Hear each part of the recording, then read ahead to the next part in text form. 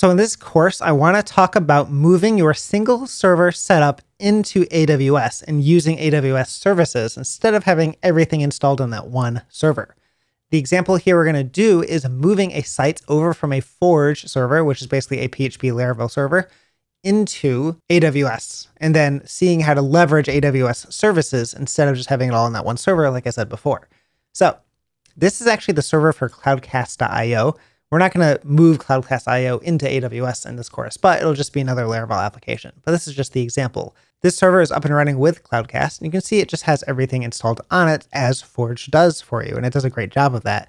But sometimes we need to move or want to move into AWS or similar clouds so we can leverage their services and get the benefit of those managed services so that we don't have to care about them ourselves, so we have less burden on ourselves. I'm in the server right now, and you can see we have everything running, like PHP FPM is running, MySQL is running, Redis is running. It's all installed on the server, and these are the things we're going to move to separate services onto AWS.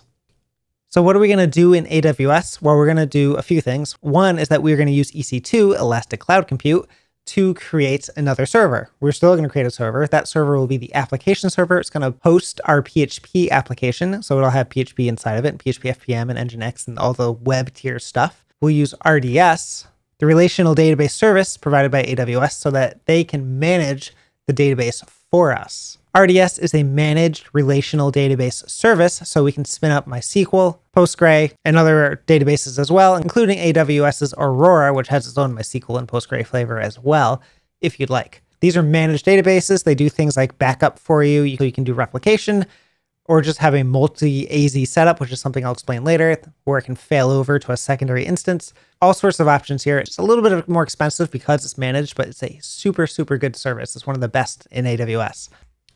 We'll also use ElastiCache for our cache. So they have Redis and Memcache flavors. We're going to set up a Redis flavor of this to replace the Redis that's in the server over here in Cloudcast. And then we'll explore if we want to do any other services as well. So the things we're going to set up here are a server. It's going to be inside of a private network.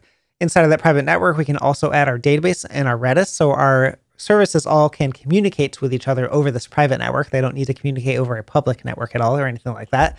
So we'll see how to manage the network and security groups and all the little things you need to know when setting up a new server in AWS when you want to leverage AWS services.